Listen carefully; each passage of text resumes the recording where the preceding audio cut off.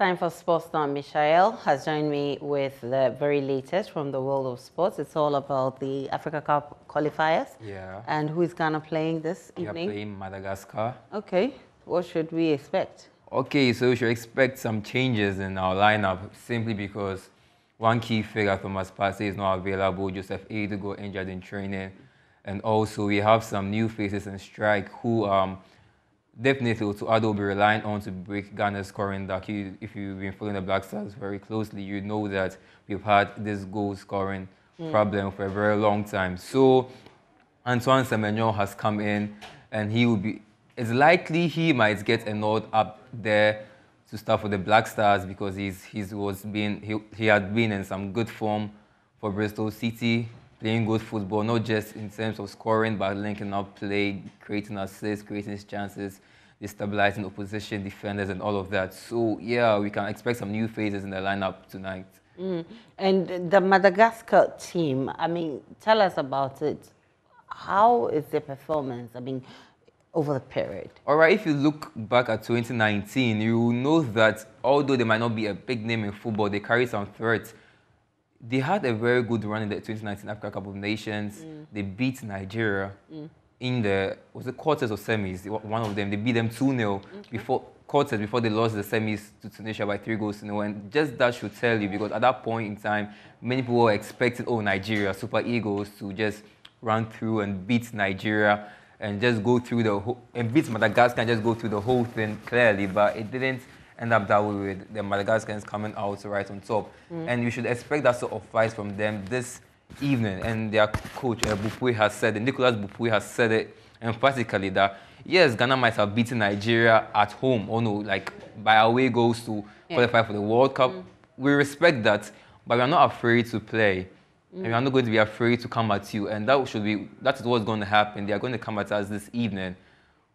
But I believe with the sort of promise Otuado has shown us in these last two games, there's something we can really expect. We can scale through, yeah, definitely. There's some hope for Ghanaians, No, right? this is not even about hope. When you say hope, it means, maybe there'll be a shaky, but let's say there's good hope. If there's something like that. The energy is positive, right? Energy is positive, right. Okay, so we'll be watching out. The match comes off at what time? 7 p.m. We'll be in Cape Coast. If you can go to Cape Coast in the next 10 hours, that'll be all right.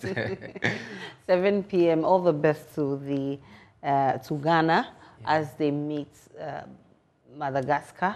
And don't forget that the Madagascars, they said they are coming at us. Yeah, that they are coming to play. So we have to be fully prepared. But just before we wrap up everything, there's a little bit of question about who is going to be in our midfield this evening, especially with Thomas Partey out and Mubarak Wakaso coming in. These names are coming up. So the way I'm seeing things, I just think he might want to go with names he already knows. Obviously, Wakaso he knows earlier, but he might want to stick with those players he did it with versus Nigeria, so definitely you might see Baba Idrisu. And since we are playing Madagascar, he might want more energy and more ingenuity up front. So I'm thinking he might go with Kofi Chire and Mohamed Kudus, who will play on the other side of Idris in midfield.